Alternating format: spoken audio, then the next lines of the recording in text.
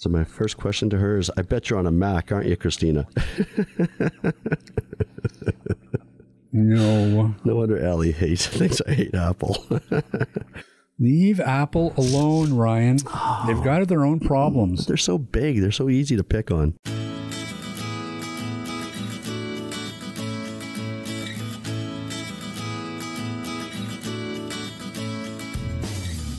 This is the AT Banter podcast, a balanced and entertaining look at assistive technology, accessibility, and its importance in people's lives. Join Rob Minot, Ryan Fleury, and Steve Barclay as they banter with people around the world about anything and everything regarding assistive technology and the disability community. Now, on with the show.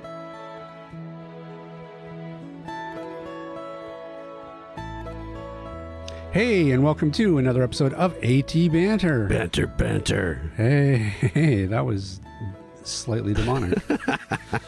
Is that the type of Monday you're having? No, it's been a good day so far. Yes. Hey, my name is Rob Minot. Joining me today, Mr. Ryan Fleury. Howdy day. We are down one today. Again. Steve Barclay is out sick today. You're working too Poor hard. guy. Yep. Boss called in sick. It's that time of year where the season is changing and people are getting colds and flus and Yeah, well, him and his family are especially notorious or susceptible infamous.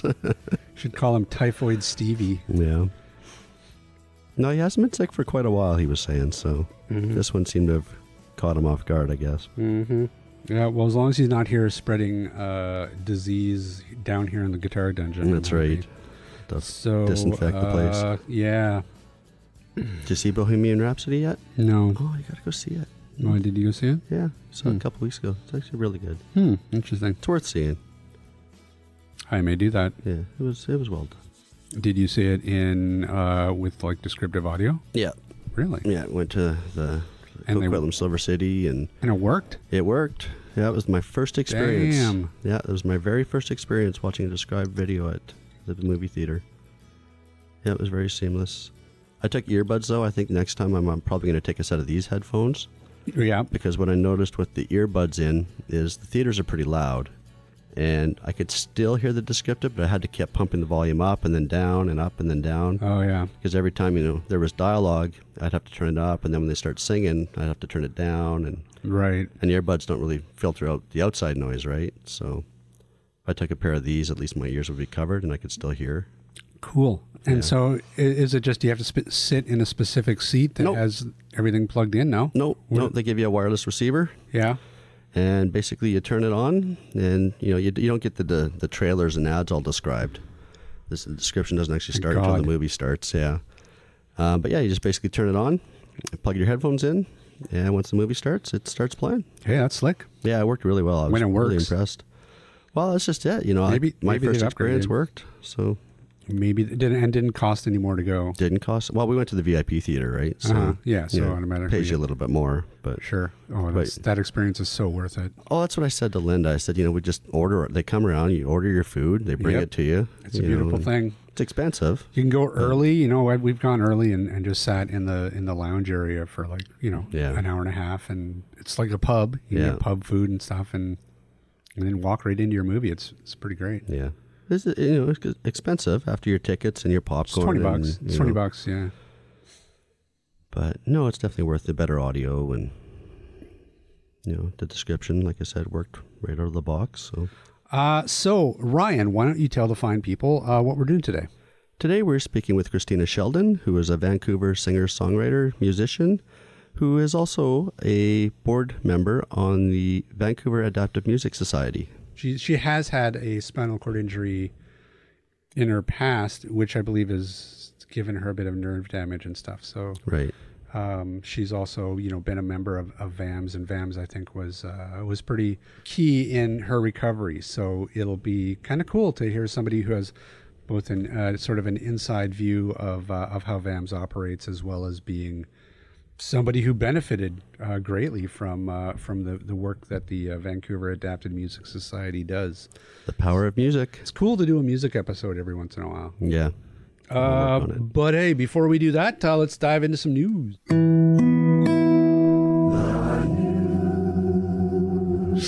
Hey, speaking of Apple from last week's episode, did you see this article over the weekend that Microsoft has now passed Apple on Friday as the most valuable company? It's going to flip-flop. Yeah, Apple passed Microsoft back in 2010 and has been on top since then. And like we were talking about, Apple is kind of sliding a little bit, and other companies are catching up, and Microsoft passed Apple once again, and they've got a market cap of $851 billion. And I wonder what's kind of put them over the top. You know, is it their Surface tablets? Is it their Xbox? Is it their gaming division? No, well, really what it is that, you know, we talked a little bit about this last week. Demand for smartphones has flatlined a little bit in the past few years. And I think that's what has really caused a little bit of a backslide. Microsoft just has more varied products that they don't have to worry about that. And a larger percentage. It's not hitting Microsoft quite as hard as it's hitting Apple. Yeah, because Microsoft has all these, you know, other products to fall back on. Yeah, and I think I saw a number, and I'm going to get this wrong, but I think Apple had, I don't know, 8% market share in the PC market. You know, Microsoft had, you know, whatever the balance is, you know, 80%. And then, of course, Linux and others out there. But, you know, Microsoft has always had, you know, the corner on the PC market. And Apple, I think, has always leveraged, you know, their technical ability on the smartphone market. And, you know, like you say, you know, that's flatlining now. There's not a lot of innovations going on. Smartphone to smartphone to smartphone for the most part nowadays. Right. Correct me if I'm wrong, audience. No, it's true. But that's true. Well, I agree with you. I don't know about the So yeah, you know, there's innovation, I guess, in AR and VR and AI. But, you know, I saw an article again this morning that companies are starting to look at 5G smartphones, and Apple probably won't have one until 2020. And I'd be willing to bet there's going to be other companies out there on the Android side of things who are releasing 5G smartphones next year. But honestly, like, as a consumer, I could give a crap about 5G. Like, that means nothing to me. My phone goes as fast already. I don't need 5G. I don't think any of that is really going to impact. I really, honestly, I think that innovation in terms of what these phones can do, they can pretty much do everything that anybody needs them to do. So all these really, you know, things I think that the manufacturers think are real bells and whistles, I think for the most part, and again, I'm speaking for myself and my gut instinct, so what do I know? But as a consumer, it doesn't, it's not like I would go out and spend a lot of money on a new phone just because it had 5G. I mean, it really doesn't even factor into my decision making at all. Right, and that could be just, you know, our demographic or our use case scenarios, you know. Sure, so... but anyways, not to pile on Apple any more than we already did last week. They're making news. But I mean, look, the landscape is shifting, and it's an important thing to point out that other companies are catching up to Apple, and I think that that's a good thing. I mean, certainly in terms of accessibility, it's excellent that Microsoft is making all these leaps and bounds, you know, especially with their built-in accessibility. Narrator is becoming really, really good, which is heartening. It is indeed. All right. Okay, the other big news last week is that Canada's House of Commons has unanimously passed Bill C-81, which is the proposed Accessible Canada Act, which in turn is going to send the bill to the Senate. You know, I will fully admit that I am one of these people that really don't understand completely how Canadian politics works and how bills become laws and acts and all that. But I guess the next stage is that it goes to the Senate for debate and a vote, which I'm sure that they expect it to go right through. I don't see anything that could potentially hold this up. We've needed a National Accessibility Act for many years, and it's about time that this is all happening. So this is good news. It means that it's one step closer to becoming a thing. But there are some groups out there that aren't happy with the bill as it is. Well, and speaking of that, the Accessibility for Ontarians with Disabilities Act Alliance is one of those people. They have a fairly lengthy article on their website about some of their misgivings about the act and how they're a little concerned that when it was being debated, that some of the amendments that were made to the bill might take a bit of the teeth out of this. And that may be true. You know, we don't have all the facts yet. If everything that people wanted was in this bill, it was too aggressive. And that's why... You think so? Probably. I don't know. Now, I'm not saying, because I don't know what the bill contained, I'm not saying it was too aggressive. It's probably what was needed in Canada to actually have some teeth and some, reinforcement behind it, some repercussions to companies and agencies who didn't follow or obey the act. But we have something, we have a structure in place that we can build upon now. So, we maybe didn't get everything we wanted, but at the same time, we got something. Well, and I think that this, it's important that organizations like the AODA are making noise about this, because that's part of the process. Mm-hmm. It's important to be critical of what the act does, I think, especially at this stage before it actually goes into law, because once it's in law, it's going to become a lot harder to make changes to it. So, and it's important that the community that this act is going to be in service to, have their voice in the process. So I think that there, all these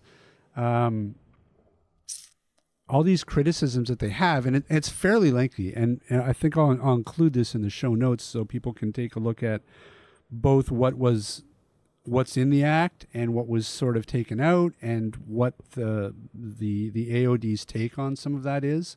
It's very interesting reading, and it's important to know where some of the holes are appearing in the legislation, because it's going to be important, because this thing is going to be in place for years and years and years and years to come. And you're absolutely right, Ryan. It's going to act as a foundation for everything going forward. So it's important that we get as much right initially as we can.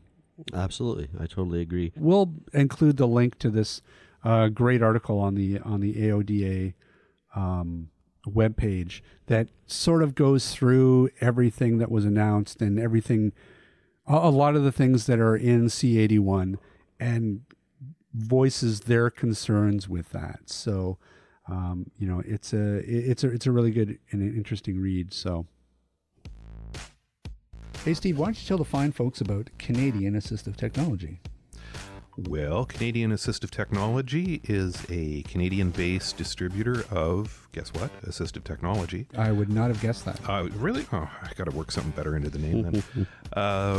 And we do all kinds of low vision and blindness aids, as well as all kinds of physical access aids and accessible furniture, you name it. Visit our website at www.canastech.com. Rick, let me ask you about this. Chaos Technical Services. Chaos Technical Services. Don't sound so excited about it. Woo!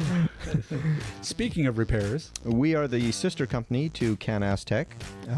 We do the repairs on low vision devices, reading machines, for libraries, braille printers, and pretty well anything in between. We can be found at www.chaostechnicalservices.com. So joining us now is Kristina Shelden, who is a Vancouver singer-songwriter and a board member of the Vancouver Adapted Music Society. Hi, Ryan. And in the room with me is my co-host with the most, Rob Minot. Hello. Hi, Rob. Stop saying I have the most, because that puts way too much pressure on me. I don't necessarily have the most. I have a lot, but I wouldn't say I have the most. You got a lot of rockets with you today. That's true. Oh my God, Ryan gave me like I don't even know. It's like a gazillion. We had a bowl full of leftover Halloween candy, and my wife and I don't like rockets, and so I said to Rob, "Here, take them." And I love rockets. I can. It's one of the things that's my weakness. I'll probably eat my weight in them. I'll probably be dead tomorrow, because they'll just find me on my apartment floor in sugar shock. Anyways, we digress. Which happens a lot. Should we try that in harmony? Yeah, really, right? Four part. Oh, geez. So where do we start, Ryan? Well, where do we start? Yeah. Thanks for having me. I was like, I have no idea what's going on. Well, it's interesting. Rob actually sent me a link to the interview you did with CBC. And that's how, I don't know how he came across that article, but that's, why we kind of wanted to reach out to you. I'm totally blind myself, and our stories are actually quite similar. So kind of a no-brainer to get you on the show and maybe talk a little bit about your story, talk about, the Vancouver Adapted Music Society. Well, so let's start out in telling us a little bit about yourself and maybe about the accident and sort of where you were with music before it and how you sort of found your way to VAMS afterwards. Well, I've been a musician my entire life, been a singer since I was a little girl, annoying the crap out of my dad while I watched The Little Mermaid. I was in choirs and I was in musicals when I was younger. I couldn't stop singing. It was just, one of those things that I fell in love with, and there was no stopping me. When I was in high school, I picked up the guitar and I started learning how to songwrite. And that was absolutely magical moment for me because I didn't realize it was something that I could do. It always seemed like one of those far off things, like only super talented major musicians songwrite. And then I was writing my own. And I was like, wow, this is fun. This is exciting. And I think there's something inside me, like the soul of a poet, when you're able to pull out those thoughts and feelings and make something tangible and corporeal in front of you. And it's one of the most satisfying feelings I've ever experienced. My dad wanted me to do something practical with my life. He wanted me to be a pharmacy tech or something. And, so when I wanted to go to college, and he said that if I wanted to go to college and live under his roof, then I had to take a practical course. So I moved out and took music. How bohemian. Yeah. That's great. Love you, Dad. Bye. Well, I mean, there's no blaming him, of course. He just wanted me to have a strong financial backing to make sure that I was set up for the rest of my life. I don't blame him one bit for thinking that way. It's just I couldn't do it. Yeah. I knew I would drown, so to speak, emotionally if I did it. Sure. Which might sound kind of dramatic, but I think a lot of artists tend to be over dramatic. Yes.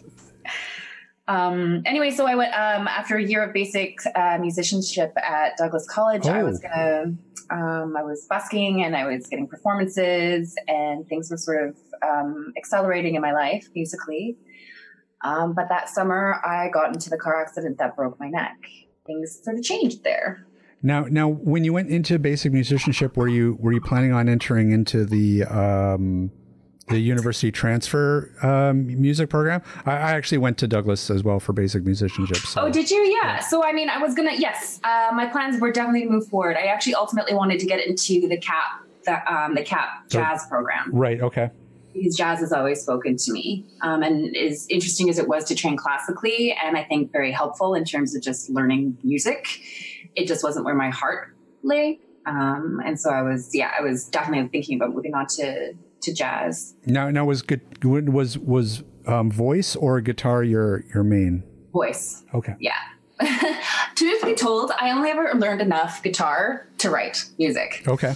I was never a guitarist. I would basically learn the chords of a song that I liked, and then immediately I didn't play that song and started writing my own song using the new chords I just learned.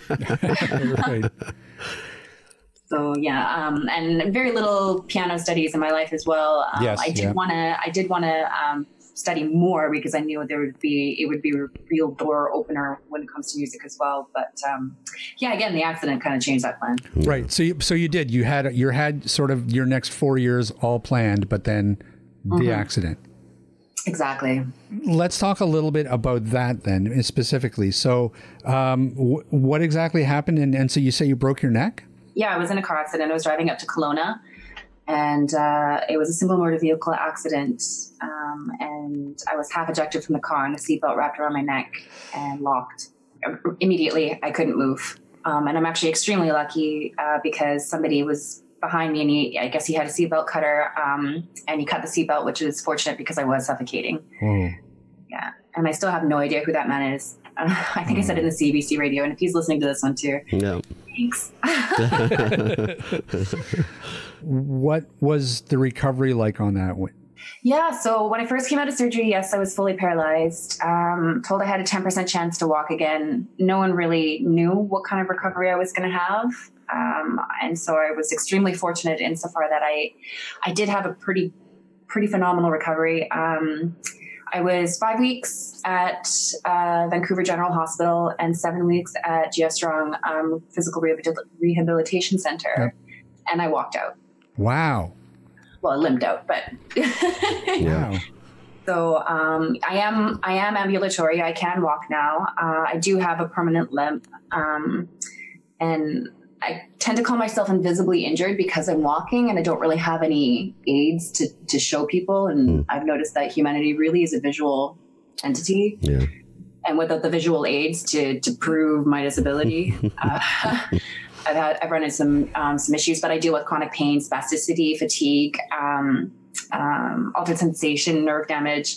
In fact, I'm staring at a beautiful blister I apparently gave myself last night by burning it on something. Oh no.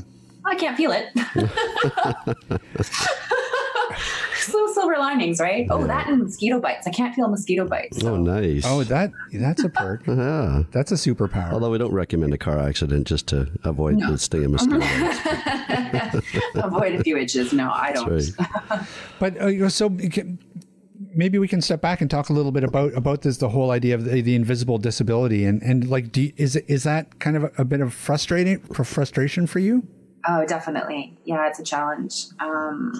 It's actually kind of a complex issue dealing with disability, acquiring a disability, accepting that you have a disability, being stubborn and not wanting the disability, or working hard to get as much recovery as you can.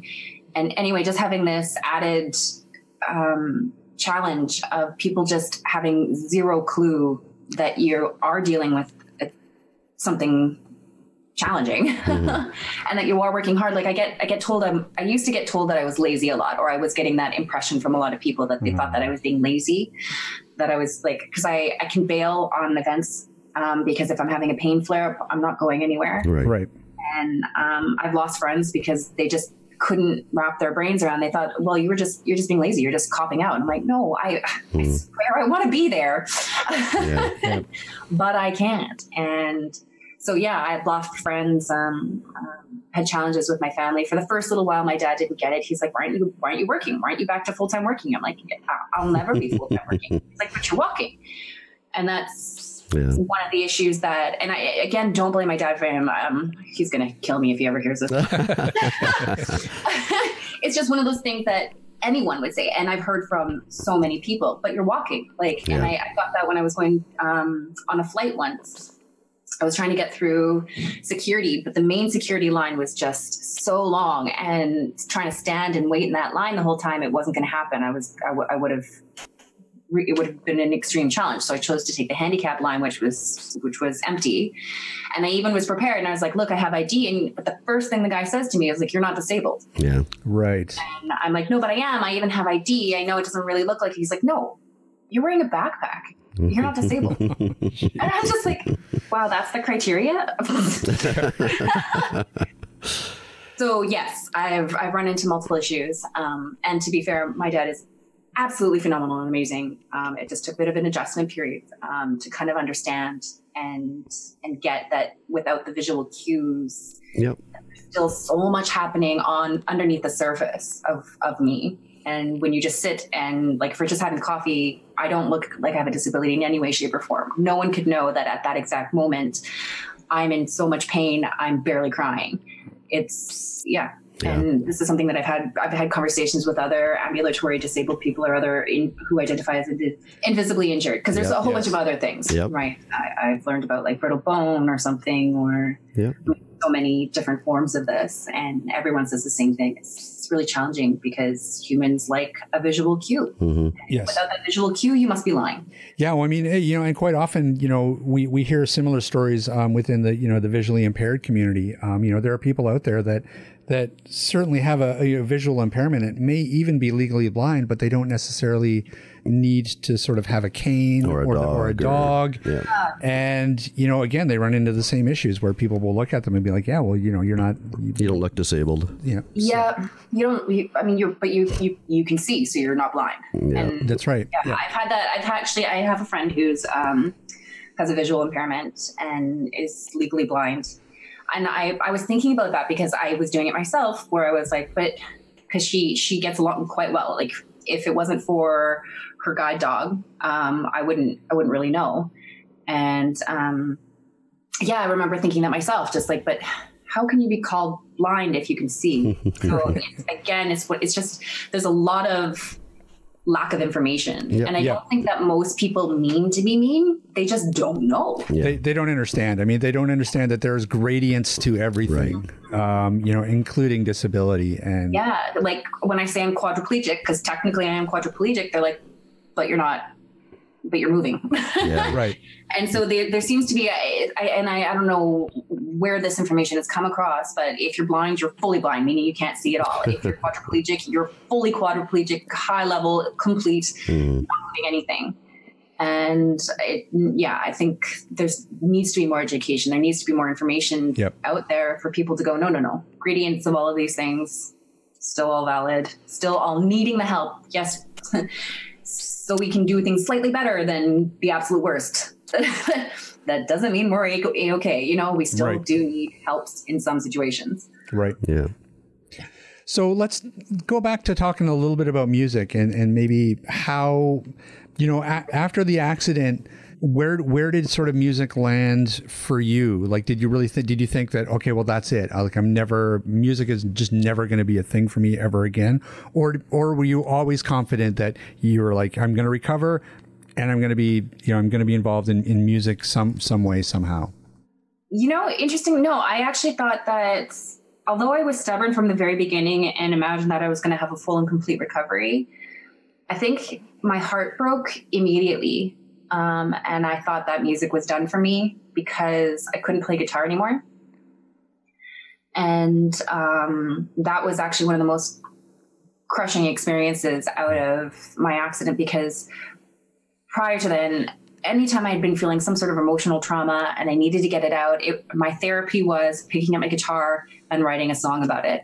Right. And that's how I felt better about, the things that were going bad in my life. And it was a therapy that was tried and true and worked for me. And here I was going through one of the most traumatic experiences of my life, and my therapist and I couldn't talk to each other. Right. And so for a long, long time, I'm almost a little embarrassed that I kind of gave up on myself, and I didn't even try because, I tried, but every time I picked up my guitar, I couldn't do it, and I cried, and it was worse. So I was like, screw this, I'm not doing this. Right. And so I let it go for a long time because my left hand has the most nerve damage. And even still, I can't play guitar. So what it took, and I'm really grateful for VAMS, Vancouver Adapted Music Society, for showing me that just because you can't do it the way you could before doesn't mean you can't still do it. Right.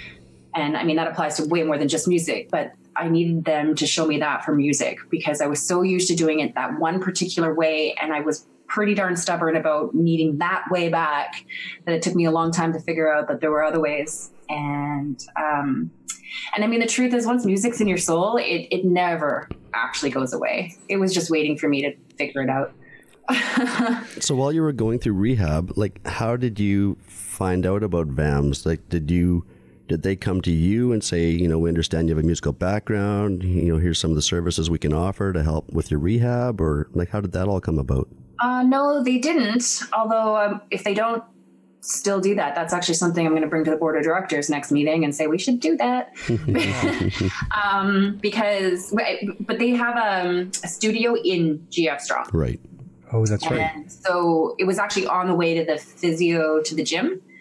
And so every time I was going to the gym, I would pass by this door that said music, and I would always be peering at it, and every once in a while it'd be open and I'd peek in, and eventually I started, just talking with them. And at first there wasn't too much going on, or I think a lot of it had to be self promoted. Yeah. Like they had the equipment there and you could use it if you wanted, but you really had to push yourself into the studio, make volunteer time, find the volunteer time, or find the volunteer hours that are open. So I at least put my name down on things, but I was definitely not self-motivated enough at that point because I was still literally relearning how to walk. Yeah. Right. And still, crushed about a lot of different things. It's very, very, emotionally upheaval kind of time. Yes. So did that give you a bit of a glimmer of hope though? Like even though you're going through rehab, did that, rolling past that door that said music and knowing there was a studio behind that door? It did. Yeah. I'll admit it did for sure. It was a hope I was afraid to hope, but, but yes, because, the truth is I did recover phenomenally well. And there were people who have less function than me who are musicians. Mm-hmm. Perfect example, Dave Symington. He has less function than me and he's a phenomenal drummer. Yeah. Right.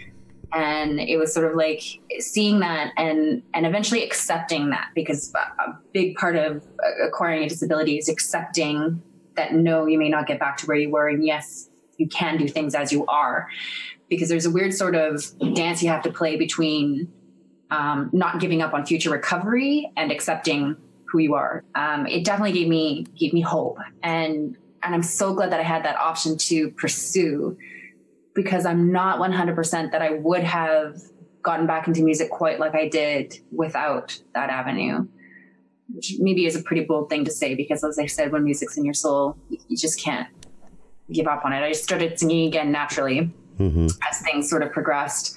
At first, my diaphragm was really affected, so even getting out one sentence was a challenge, so never mind singing. So that's kind of also where that was. It was like, I can't do anything. But as I strengthened and as my diaphragm kind of came back, my core kind of came back just a little bit, or enough at least to support my voice, I just started singing again. And one of the cooler things is that at this point in my life, I feel like I sing better than I did pre-injury. Wow. Oh, I don't know how that worked out. Can you describe a little bit about what the actual VAMS studio was and what kind of adaptive equipment that they had for you particular, and what you were able to do there? Yeah. Okay. So the studio was actually pretty small at the time, but it had tons of different adaptive instrument pieces in there. So say if you want to play drums, but you don't really have a lot of movement in your hands, they have, like Dave Symington uses these particular gloves that have his sticks attached, and then he uses what's called octopads, I think they're called.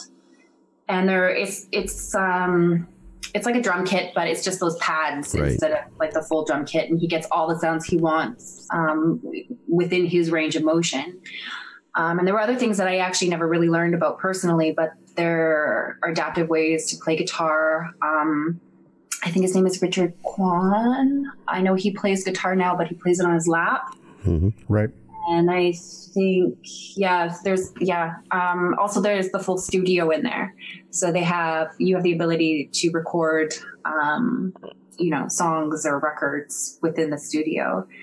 To be honest, I didn't really use the studio that much. But what ended up happening for me is VAMS puts on these wonderful collaborative things with other musicians in the community. Right. So they did music saves videos. Yes. And yeah, I saw that. I'm a big fan of that. Feeling All Right. Yeah. That was a great video. Yeah. So they asked me to be involved in that, and that was one of my stepping stones. Well, first, actually, I got to meet Bobby Style, who's a music producer and a talented musician, who also has a disability. Absolutely love that guy, but his music is a little bit different from me. He's, I think, a bit more goth and a bit more, sort of rock. Right. Whereas I'm more indie folk, jazzy, lullaby lady. But then I got involved with the music saves videos, and that was so much fun. Just being able to collaborate with these heavyweight Canadian musicians like The Odds, Craig Northey, and Jim Burns, and Barney Bentall. Barney Bentel, the Bentel brothers. They were so fun. They were one of the first people that I met, and they were so nice and so just inclusive. And I was just like, this is awesome. How could I ever think that I wouldn't be doing music again? And it was just so fun to be given that opportunity, to be put in that position where I could sing again. And that's what they got me to do, is just sing some backup vocals in one of the videos. And that led to me singing on stage at the Video Saves premieres. And I got back up on stage, and I got to tell you, that is where I belong. That's my home. Mm. And it just felt so good. So that's sort of where it started for me, was just them being like, well, hey, we know that you like to sing. Would you like to participate in this? And then I did. And it just kind of reignited that fire in me and really showed me all the different levels of ability, physical ability, musical ability, and that they're just ways to partake if you can find them. So who put the ukulele in your hand? Oh, who's to blame? So, well, I've got one on my wall too, so I can't complain too much. I like that. Who put the ukulele? I did. But I just had this wonderful image of somebody being like, here. That's right. You can't play guitar, but here you get the little guitar. Well, I guess that's sort of the progression went from me doing those VAMS videos, and then me starting to believe a little bit more, kind of just fiddling on piano occasionally. I lived with a roommate who had a digital keyboard, and I was kind of fiddling with it, and I was like, I think maybe I can kind of get away with this because my right hand works a little bit better than my left. So I can get across a decent treble line and just kind of do super basic notes, basic bass notes. Mm-hmm. Right. And so the first time I started writing again was on the piano. And that was probably one of the most exciting recovery moments, aside from learning, like actually standing up again, for me, is being able to write again and doing it that way. So no, my piano lines, they are not majestic. They are not concert worthy, but they have I just at least have the bass that I need to get the music out. And then, as I was going along, so people kept mentioning ukulele, and I kept thinking ukulele because it's only 4 strings, and right. They're soft nylon strings, and the chords are way simpler. Although I did that. Seriously, you just press one finger on one string, and you got a C chords. Glorious. Really? Then you just slide it down and up, and then you get this whole like fun ukulele. Anyway, grab my ukulele. I can play for you right now. I gotta get ukulele lessons. It sounds fun. Yeah, and everything sounds like sunshine and happiness on ukulele. Seriously, even my sad songs, you're just kind of like, yeah, bopping along. I'm on the beach. Yeah, and then I joined a band actually for a little while. I was lead singer of a local band. It was actually all able-bodied musicians. It was a buddy from my college days kind of called me up out of nowhere, and he's like, hey, we're joining a band, and where are you at? Do you still sing? And I was like, well, that's funny. I actually have just been really feeling like getting back into music. I'm in. And I started taking vocal lessons again, started working with that band. And it was a lot of fun working with that band, but I'll admit it was difficult because they are all able-bodied. Right. And again, I was running into issues where I wouldn't be able to show up for a practice or something because of my body. And they're kind of like, where the hell's our lead singer? Yeah, Don't blame them, because realistically, you want somebody who's reliable. And I'm a challenge. So as much as I loved working with that band, it was a little difficult for me. I think I belong more as a solo artist because that way, I don't know, I won't let anyone down if I can't make it to a practice. Right. But anyway, after that, that's when I finally was like, okay, I'm ready. I'm picking up the ukulele. I want to give this a go. I want to see if this works. And I was really surprised at how kind of naturally it came in, how much easier it was. And again, I'm no professional ukulele player. I can barely get away with playing in public, but I at least can a little bit. Sure. And it was also just a wonderful new way of making music, because guitar songs kind of have a different vibe. Piano songs have a different vibe. Yeah. Ukulele songs have a different vibe. I was like, this is just nice to explore this avenue of creation. So I know. Ukulele in my own hand. Excellent. I've always thought this of VAMS and why it's such an important organization, because it's definitely unique. Like, I don't know how many other organizations like VAMS are out there in other cities. Yeah, I Sorry, I just recently went to a symposium on spinal cord injury research, and it was sort of a collaborative affair where we had the scientists and people of the community, like people with spinal cord injuries, and then people like OTs and physios. Anyway, I was at my table discussing with some other people about these things, and I didn't even realize how lucky we are in Lower Mainland in Vancouver, for having the amount of programs that we have. Because the woman, I think she was a physiotherapist of a nature, and she was like, "Yeah, do you guys have anything to do with music?" And I was like, "Why, yes." Vancouver Adapted Music Society. In fact, just last night we put on our strong sessions, and we had this guy out who has never been on stage before in his life. You should have seen his face. He lit up by being able to do that. And she's like, "That is so cool. You just don't see that anywhere around here." And other people, and these people were from the States, so I don't know how it is in the rest of Canada, but they're like, no, it doesn't exist in the States. Yes. Yeah, exactly. And, when you think about it, it was the passion project of one person that just pushed it forward and got it going. And if not for him, we wouldn't have one either. And that's what I was actually saying to her. She was like, "Oh, I wonder, how we could get that going." And I was like, do it yourself. She's like, "Yeah, but I don't have a disability. I feel like I'd be stepping on feet there." I'm like, no. Just somebody has to start it. And that's the point. If you find a fellow musician who's got a disability who wants to do it with you, there you go. If that makes you feel better. But somebody has to start it. And then that's all it takes. And because it was Dave and Sam Sullivan. Sam Sullivan, yes. It was their passion project together, yeah. And I don't know that when they originally did this, that they imagined how, the scope, the depth of people that they would actually come to and inspire and, and get going when it comes to music. And now I'm on the board of directors. I was really, really pleased that I was invited to join. And I'm thrilled about it, because if there's any way that I could do this for somebody else, what VAMS did for me, I so want to be a part of that.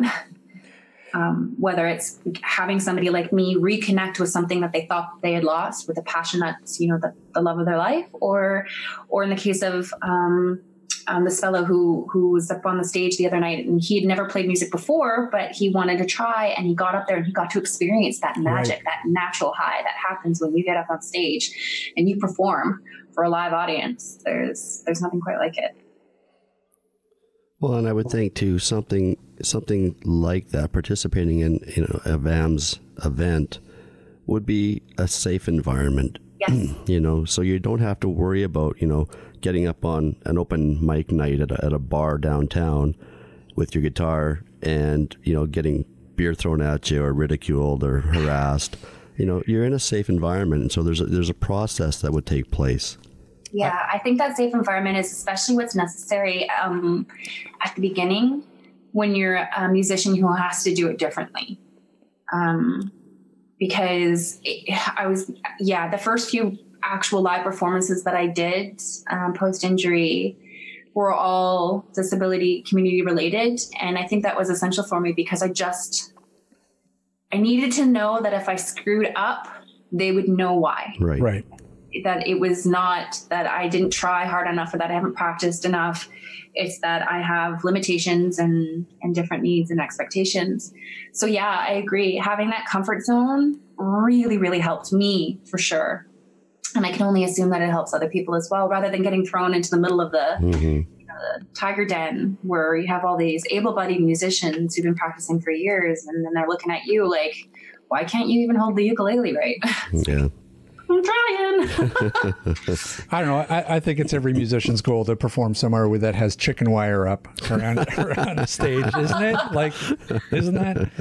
But, at least once. Come on. That, having said that it is a wonderful place and a safe place, an inclusive place, I really would like to see VAMS progress further and further, and show that not only can people play music, people with disabilities can play music, but people with disabilities can be successful at music. And not just do it as like a fun little thing, but be able to take it as a career path. Sure. Should they do. So that's sort of what I'm hoping. Obviously people have already done it, but I want it to be, I don't feel like it's very obvious right now. It's not nearly ubiquitous enough. These things, and the important message that I think that we on the podcast feel that we are always trying to sort of put out there is just that, it's important for people to realize that there are adaptive solutions out there for everything. Like, you know, people who, you know, lose their vision or, you know, have all of a sudden they have mobility issues or whatever. And they think that, part of their previous life is gone because they're not able to do it, whether that be music or sports or, you know, whatever your passion happens to be. There are adaptive solutions out there, or the possibility of adaptive solutions are out there. We talked to we talked to a guitar manufacturer, Wheelie Guitars, who they're manufacturing these guitars. They're custom made to be able to fit to a person in a wheelchair. Nice. So that they can play. I did not know about this, and I need to know about this. Yeah, they're called Wheelie Guitars, and they make all kinds of just beautiful custom guitars that are made to fit.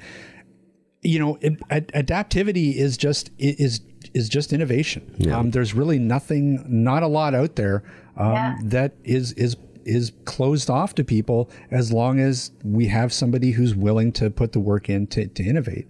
I mean, that's why we have, you know, goal ball. We have murder ball.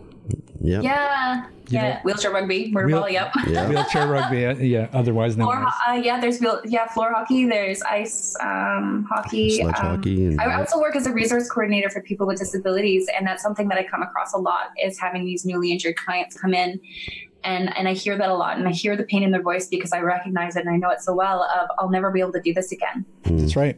And I have to kind of bite my tongue and not push too hard, because I know, especially when you're first injured, you kind of need to go through that grieving process, and you are not ready to hear about all the adaptive solutions.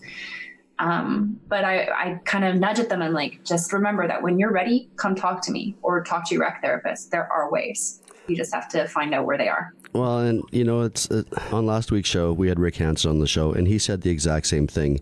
Sport was his life.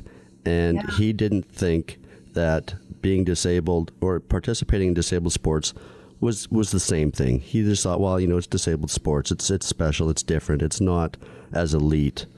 And he was wrong. Yeah. You know? And he came right out and said that, you know, once he started participating in it, like these are elite athletes. They're on the same level. You know, it can be competitive.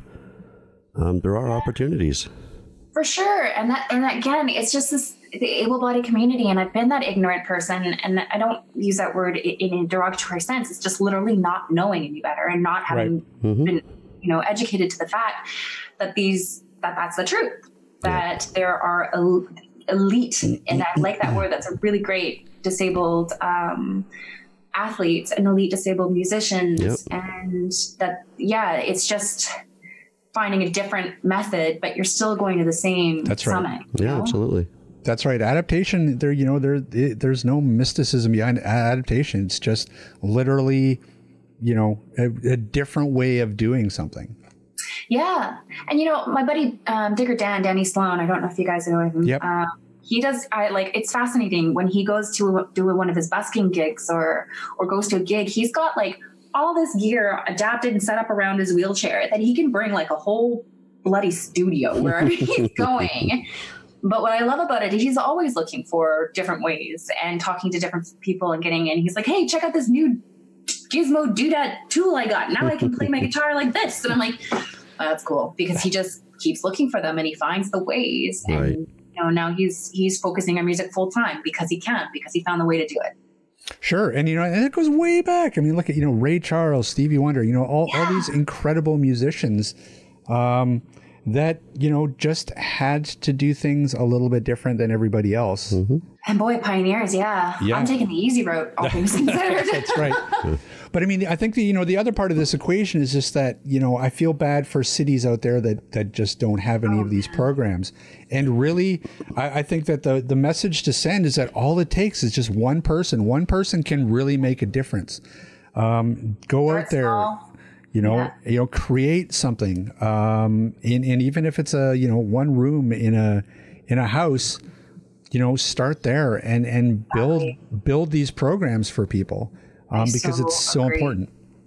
especially after hearing all these stories about how it is down south and maybe in rural areas in Canada where the access just isn't there because just communities are smaller.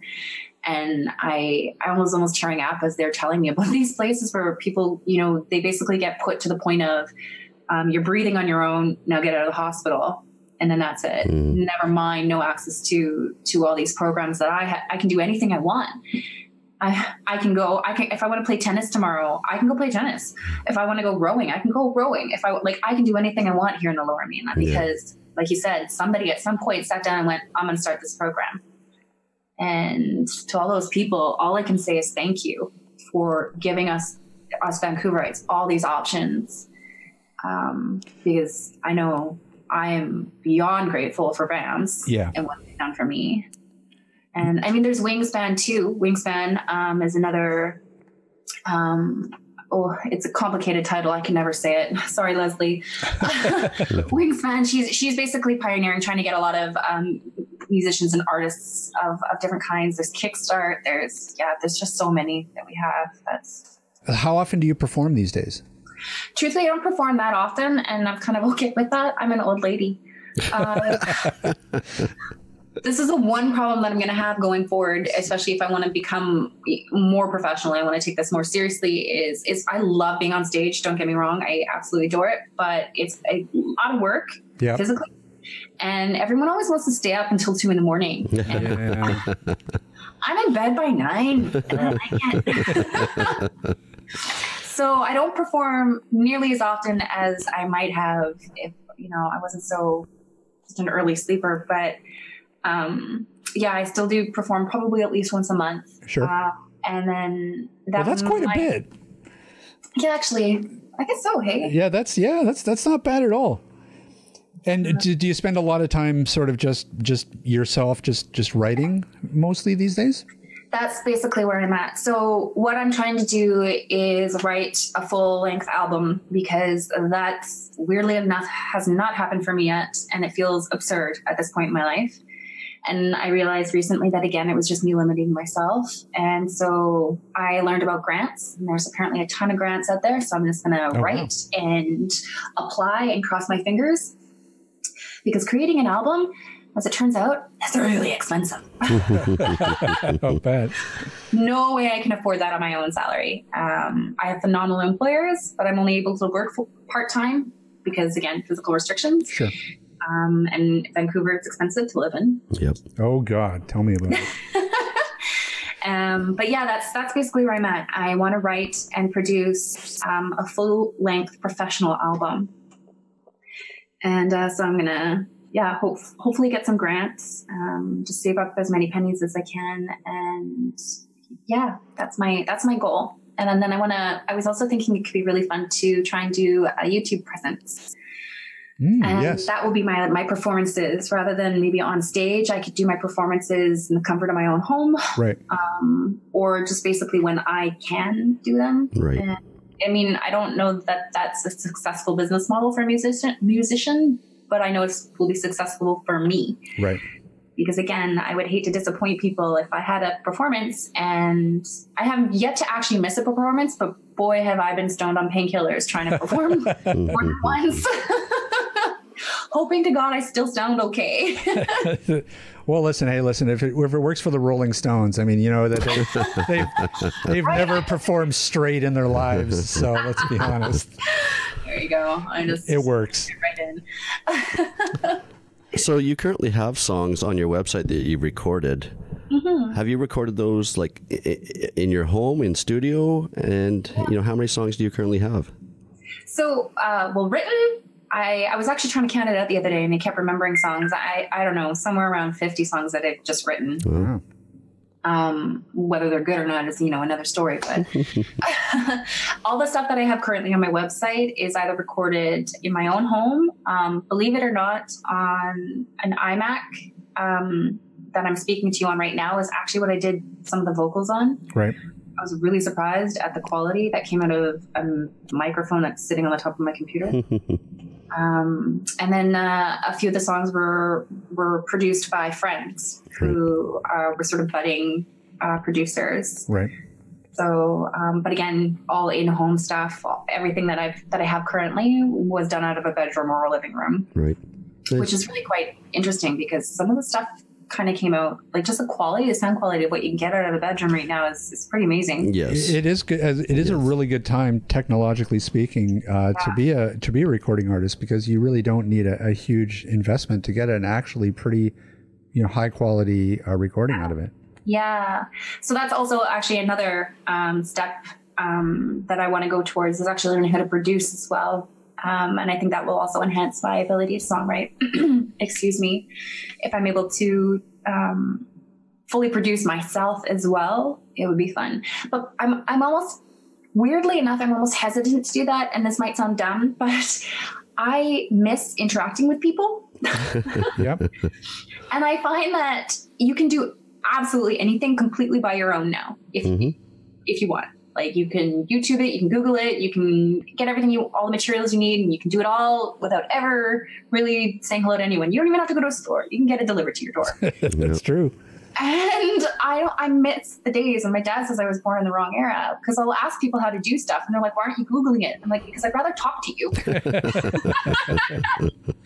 I'd rather see how you do it. I'd rather hear your voice, see your smile. I don't know. So, I mean, I'm still going to learn how to produce my own music just because it's a curiosity and stuff for me. But I also kind of really want to produce my album by hiring, a producer that's established and out there. I want to hire musicians and get their take and get their influence on the music. And I want it to be more of a collaborative effort. Right. At least that's what my dream is for this one, which of course is going to take grants and lots of money, because hiring musicians and all that stuff, expensive, worth it though, but expensive. So yeah, but yeah, I will eventually, I think, learn to produce on my own. Have you seen some of those loop recording artists? They're so cool. No, I don't think so. Like they just they'll start with like a little beat on their, like they'll do like a little beat on their desk, and then they'll loop it, and then they'll like play to it. Yeah, they'll loop it, and then they just keep adding these layers, and I'm just like, I want to do that. Yeah, it's so cool what they end up making at the end of they just whip it all together. They're like full. It's like one man band, the new age form of a one man band. Yep. Yeah. No kidding. So that's kind of next for you then. So you're working on the album. Yes. What about VAMS itself? Now, you mentioned the Strong Sessions. That's sort of an annual concert that you guys do. Is that right? Yes and no. I don't think we did it last year. Budgeting kind of can be an issue, as I'm learning now that I'm on board of directors. I'm getting a bit more insight into this. I think the goal going forward now is to try and make sure that it's an annual thing. And if the funding come in and if we can get the support, we'd like to do even like maybe biannually. So like do a summer show and a winter show. And the VAMS is actually, so I told you they had that tiny studio at GS Strong. They're actually building a brand new studio, which is going to be super skookum. It's also at GS Strong, but it's in a much bigger space, which is going to be good because that just in terms of getting wheelchair users in there, the small space is just not very practical. And yeah, very excited about that, about the brand new studio coming in there. And who knows, maybe I'll be producing albums out of that studio once it's completed. We do have the shows. And I think, I know the Disability Foundation recently went through some changes, and it's kind of exciting to see some of the pushes and the drives for new things that are kind of coming down the pipe. Right. So hopefully we'll see more and more music coming from VAMS. More VAMS sponsored events would be really, really cool. Yeah, and I think, anything that we can do to get the word out about these organizations and agencies as well, let us know. Send us links, send us announcements. We can tweet it and Facebook it, because, getting the word out and finding out about these things isn't always easy. No.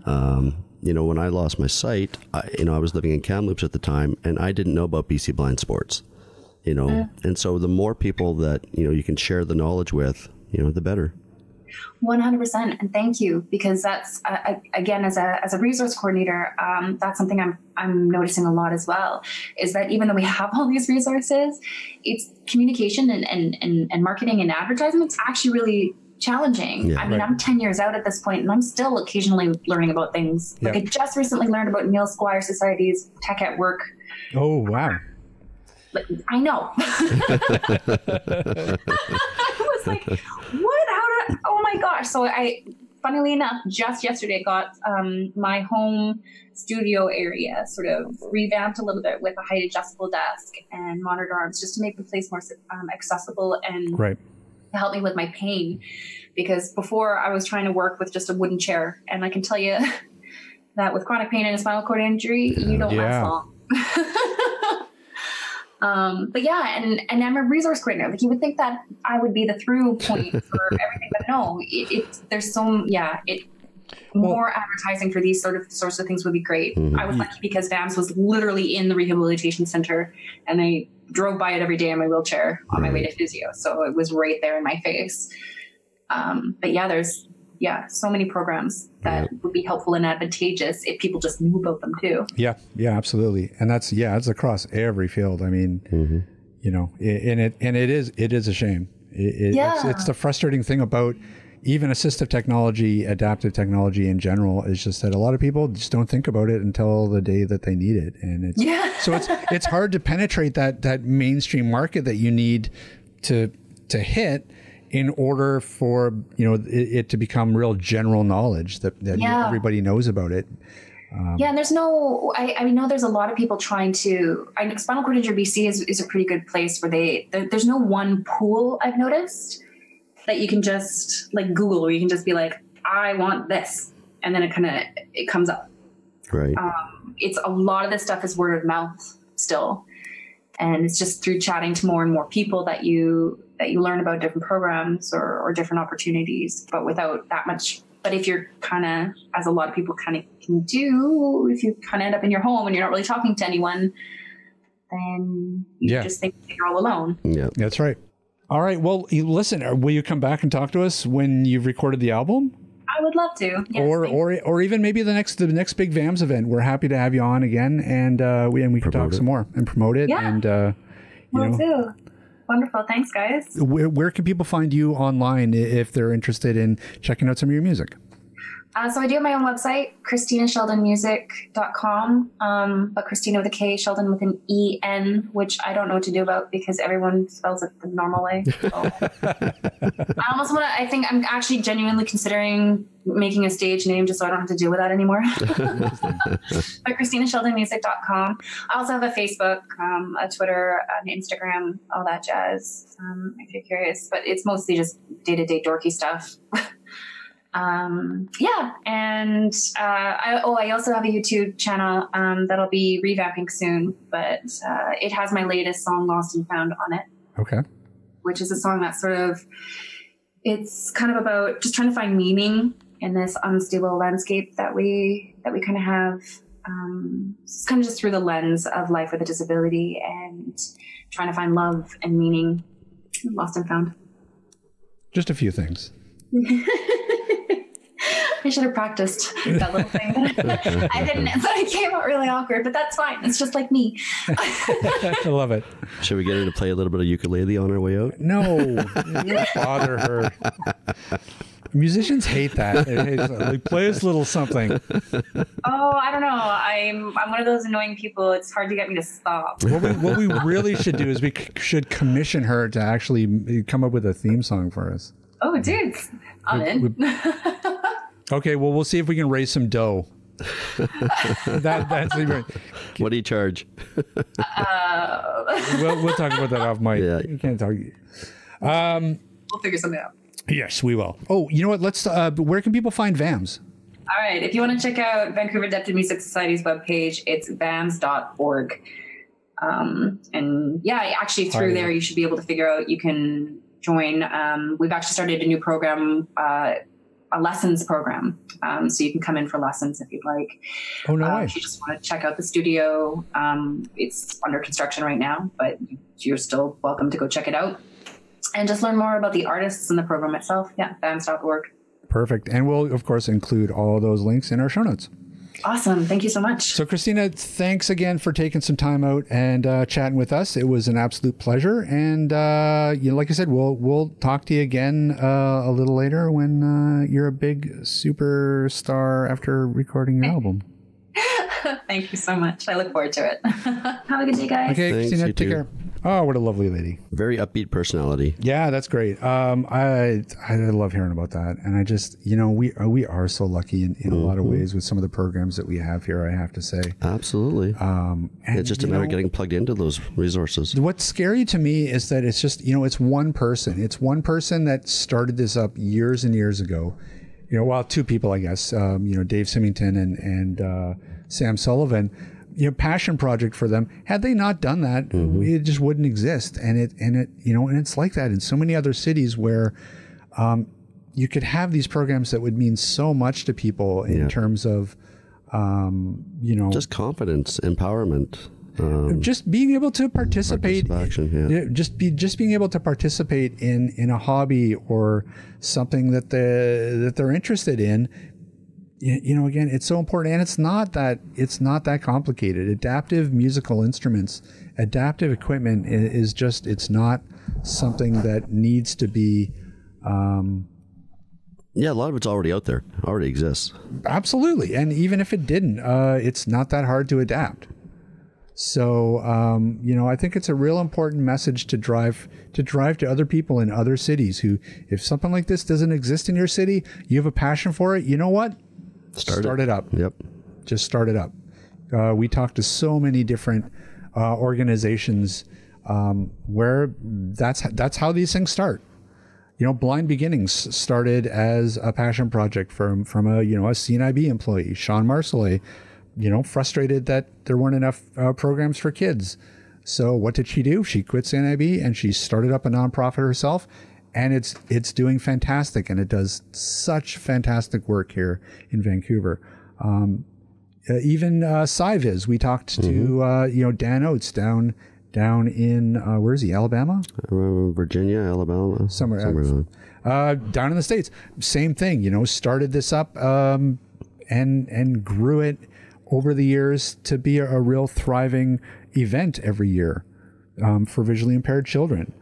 Yeah, there's no reason, if you're interested in something, whether it's music, sports, arts, whatever, there's no reason not to get involved. Nope. There are ways of doing these things now. Yep. Try to find something in your city, and if it doesn't exist, you know what? Start it up.